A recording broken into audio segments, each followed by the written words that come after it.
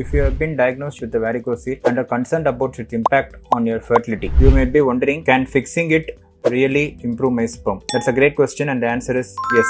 A varicocele is enlarged veins around the testis, which is very similar to dilated veins in the leg, which is called the varicose vein. As we all know that sperm production in the testis depends upon the temperature or environment inside the testis. This is altered in a varicocele. Therefore, whenever we have a situation of a varicocele, we try to block the flow in these veins, and thereby environment, that is the heat in the testis, improves, and because of which the sperm parameters improve. Who all can consider a varicocelectomy is whenever you have a varicocele with a low sperm count, especially when your IVF has failed or multiple IUIs have failed. These are the situations where a varicocele can work the best. However, young men or adolescents with varicocele with borderline sperm counts can also consider a varicocelectomy. When varicocele surgery is absolutely not indicated in infertility is when the male partner has a perfectly normal sperm count, and if you have a doubt, previous IVFs have failed, doing a DNA fragmentation index, and if it is also normal, then probably the indication for varicocele is almost minimal.